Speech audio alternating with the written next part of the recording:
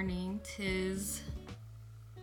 Oh yeah, it's still morning. So I was checking my emails like every adult does and I noticed that I had an email from the graduate director at my school, and basically it said that I noticed you're only taking one class. Are you planning on taking any more? And if so, register now, because they don't want to like prematurely cancel low enrolled classes. And I was a little annoyed because I only wanted to take one class my first semester, because to teach you need to take a required pedagogy class, and apart from the fact that it's my first semester in the PhD program, but it is also going to be my first semester teaching ever, and I'll also be working in the writing studio. And this is the first time okay, let me back up real quick. During my entire bachelor's degree and most of my master's degree, I worked full-time and was a full-time student, and the burnout hit hard which is why when a year ago they told me that I couldn't go back to being a part-time employee, I had to choose either school and work, and I obviously chose school. So that my last 2 semesters of my master's program, I basically just focused on school. Oh, sorry, just my last semester. I just focused on school. So, okay, yeah, so I've worked my entire college career, but starting with the PhD program, starting in August, it will be the first time where I work within the academic field. And I'm saying all of this because I originally wanted to only take one class so that I could gauge my workload and see basically like what I can handle. In one of my old vlogs, I talk about how with working in a non-academic field and being a student, me and my therapist determined that a good stable work balance between school and work was 2 classes at a time, because there was a pattern where every time I took 3 classes, there would always end up being one class where I would push it to the back burner. And I mean, luckily I'm not that horrible of a student, but it does affect my GPA, because whenever I would take 3 classes, it would always be 2 A's and a B, because that last class was just pushed to the back burner, barely focused on it, and whenever I did, it was always B quality work. And so my GPA basically stayed pretty good once I started focusing on 2 classes a semester. So back to the present, after I saw that email, I read the subtext.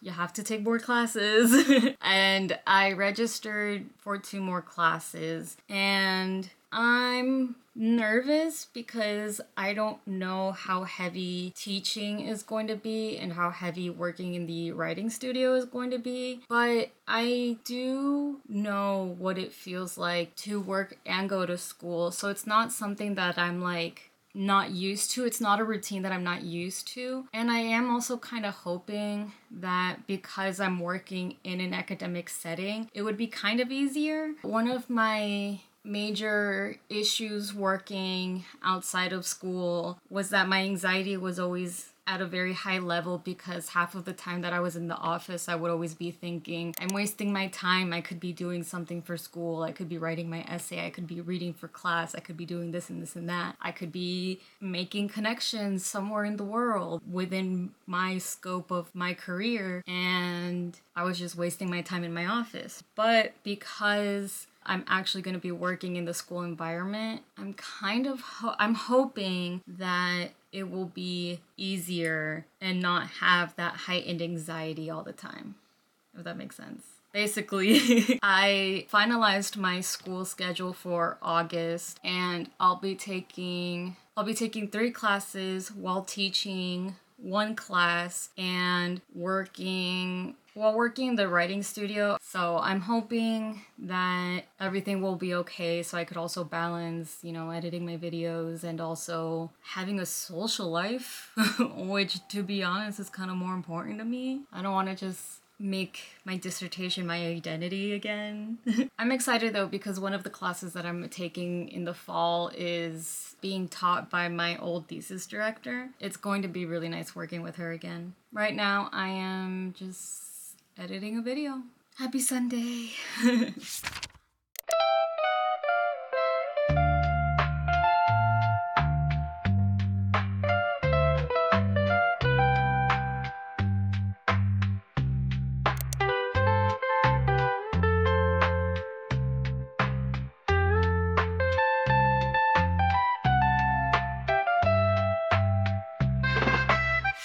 Good morning.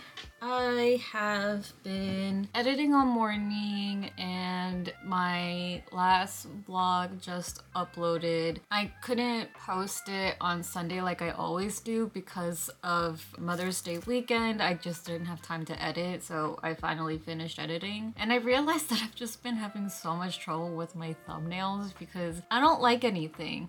I don't like any thumbnail concept I come up with, to be honest, and I wish I could just keep whatever the YouTube chooses as my thumbnail. But you know, sometimes that's not a big hit either, and I'm just annoyed. Luckily, since I'm still a small channel, I could like fuck around and find out at this point. It's been an off morning because I didn't have a bad dream, but it did trigger like one of those memories that you just don't want to remember. So it's like every 5 minutes I'm just like trying to shake it off. But yeah, today is just going to be a heavy editing day and I don't think I'm gonna do much about that. Hopefully tomorrow and the rest of the week is more eventful. And also no reading update. I'm still technically in the first chapter of A Fire Endless, which is the second book to A River Enchanted. Let's get to editing.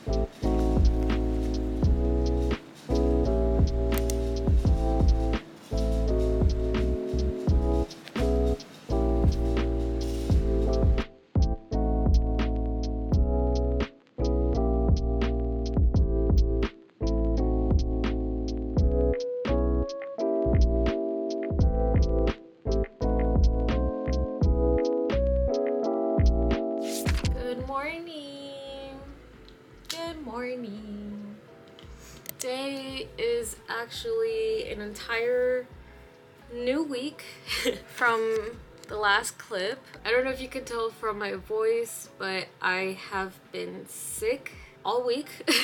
After I edited my video, I just was sick and didn't read anything. I know I was really excited about picking up the second book to A River Enchanted, but I actually ended up picking an Apprenticeship or the Book of Pleasures by Clarice Lispector. When I picked up A Fire Endless, which is the second book, when I picked up that book, I immediately felt the fatigue that I always feel after reading a fantasy novel. So because I want to like these books so much, I needed to put it aside and get back to my regular reading program schedule or whatever.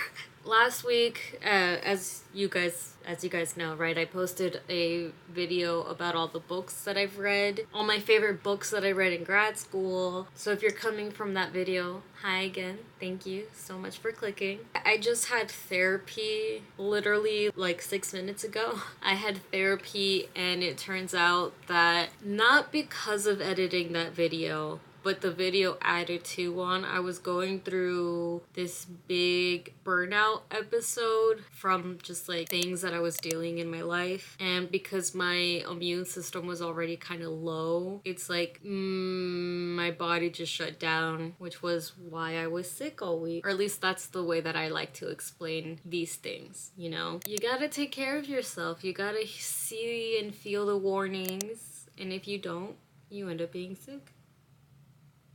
But anyways, like I mentioned, I am currently reading Clarice Lispector's The Book of Pleasures, and I'm a little halfway through it, and there are a lot of dog ears. I'm very much enjoying it so far. Discovering Clarice Lispector this year was an amazing thing because I basically love every single work I've picked up from her. I'm in the process of reading her entire backlog, and this is the third book I think I'm reading of hers. And then the next book that I'm planning on reading, actually one of the books that I mentioned in the last video, and it's Mathilda by Mary Shelley. And it's not a memoir, but it's a auto fiction because it talks about her experience of her father having incestual thoughts about her. I want to read it because it's really short. Both of these works are less than 150 pages. And like I said, I'm already getting out of a personal burnout. I don't want to get into a reading slump because of it. So I just want to feel like I can finish books. And then hopefully I could get to A Fire Endless early next month. And if not, I mean, to be realistic, by the end of summer, just because I have a lot of reading plans for the next 2 months, and also of that fantasy fatigue that I have mentioned. When I was reading A River Enchanted, I mentioned that I'm not a big fantasy person, and it's really rare when I pick up fantasy, but I really loved A River Enchanted, so I really want to get to the second book. A perfect example about not really being into fantasy is that I picked up The Poppy Wars, and I've only read the first one. I have the other two in my TBR shelf, but I don't think I'm going to get around to them anytime soon. So that is the plan. I will see you in the next update.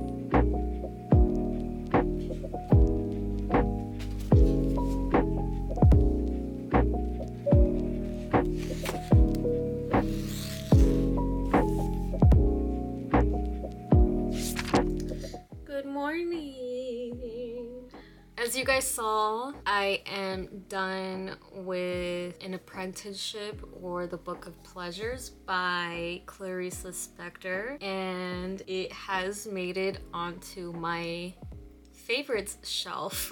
So that was pretty cool. I'll talk about the book way more in my May epilogue video, but I will say right now that I really loved how accessible that book was compared to her other work that I've read. At the moment, I have read Near to the Wild Heart and The Passion of GH. And I think one more. Yeah, anyways, for sure I've read those two and they were good. They were really good, but they are very hard to follow sometimes just because of the way that she writes. It's very... I don't know if philosophical is the right word, but it is very deep. Sometimes I have to reread a sentence just to make sure that I understood it. Half the times I want to blame the translation, and then half the times I'm just like, maybe I'm not as smart as I thought I was. But this book was way more accessible, and that's not a reason at all why it's on my favorite shelf. It's just something that I wanted to share. So I am currently reading Mathilda by Mary Shelley, and I just realized that the actual book starts on like page 42, because like all of this is like notes and introduction. And then past this bookmark, it's more notes and history and everything like that. Because this is a scholarly edition.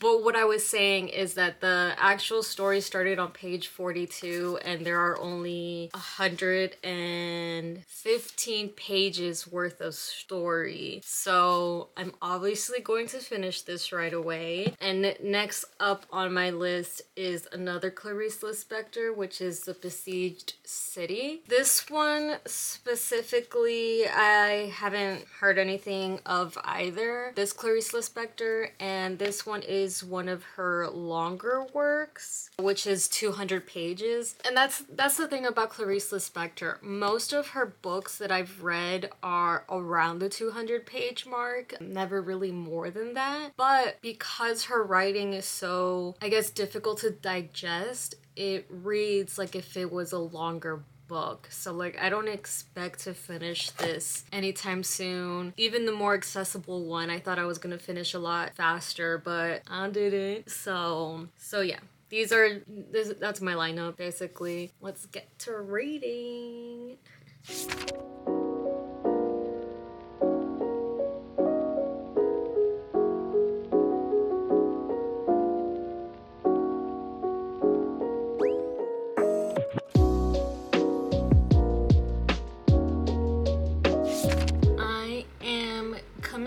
Of a lunch break. So far, my thoughts on Mathilda is that Mary Shelley is a wonderful writer. For those who have seen my last video, then you guys would remember that this was an honorable mention for my best books in grad school, because by the time we got to this book in this specific class, which was about memoirs and autobiographies, I think I was going through something kind of personal, so it was thrown in the back burner, and that's why it was more of a, oh no, I ordered it and it didn't come in on time. Just kidding. That's why it was a back burner. The book never came on time, and because it's so short, we only spent like a day on it, so I never read it.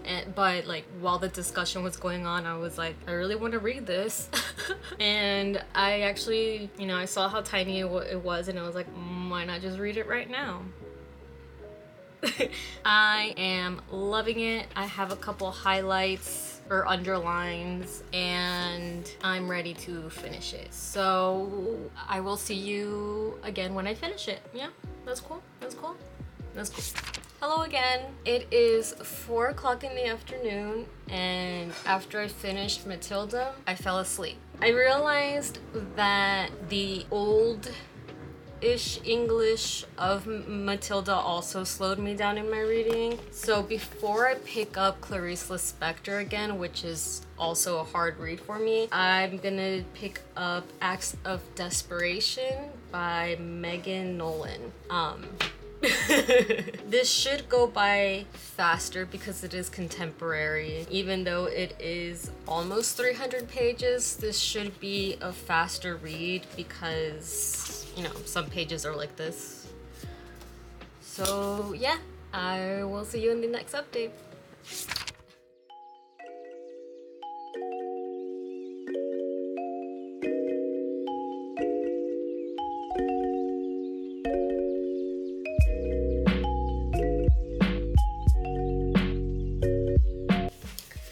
love a first line, especially when it's a really good one. The first time I saw him, I pitied him terribly. Off to a great start.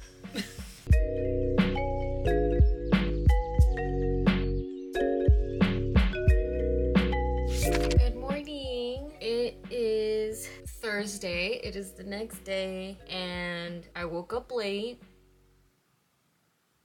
That's fine. Because I desperately wanted to finish Acts of Desperation before I went to bed. And again, I'll share all my thoughts about this probably either at the end of the video or in my reading wrap up, but all I will say is that it could have been shorter. That's all. It could have been shorter. Anyways, not that bad, but my full thoughts in a later video. Like I said, I just woke up, so I'm gonna do my morning routine first and then get back to reading.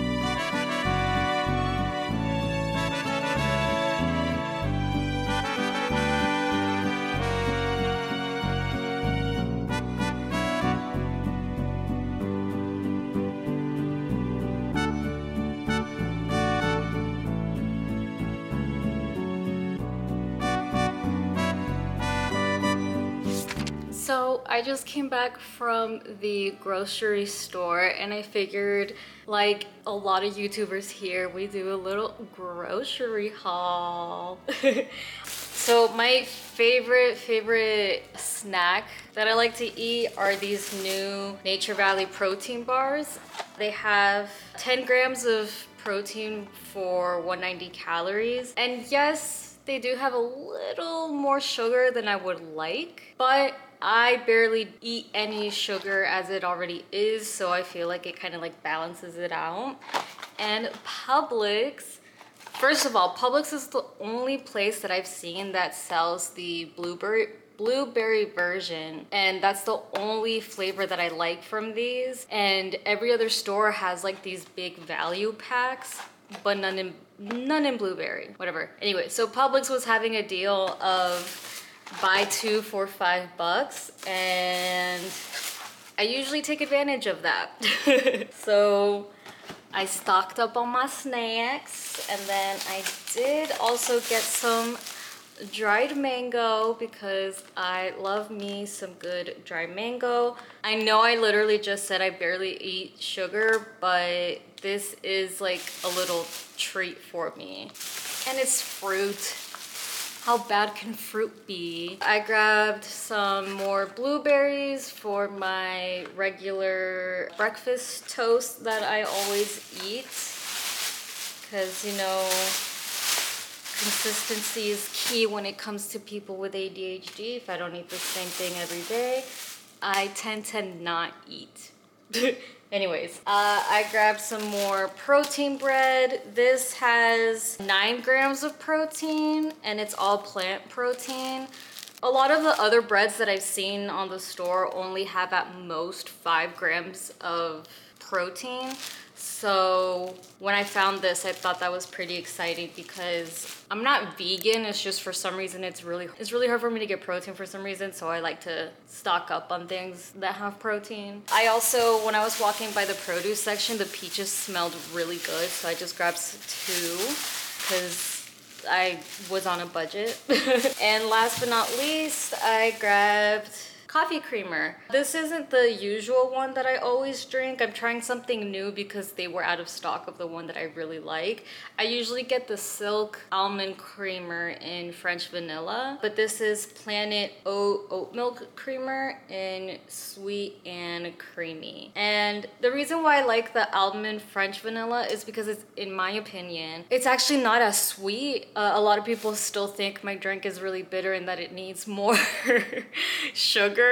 So that's why I really like it. So I'm kind of hoping that this is similar, and they only had caramel and I don't like caramel flavors. So yeah, basically a lot of other people's vanilla flavors taste so nasty, so I didn't really want to risk it because they did have another brand that had oat milk vanilla and it had a picture of an ice cream, and that's usually a red flag for me. So yeah, that is my groceries haul, and now it's time to put it away.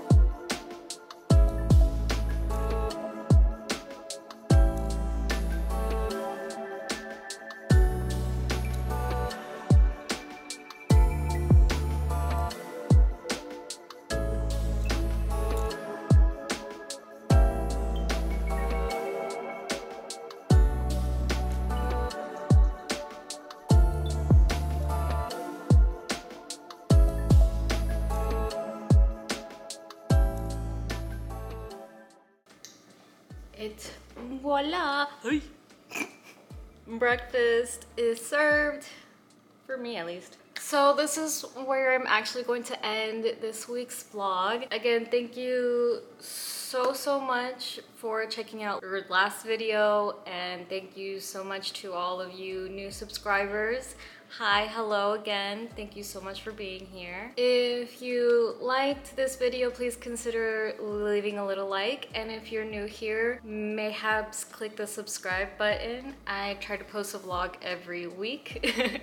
And I hope you have a wonderful rest of your day. Bye.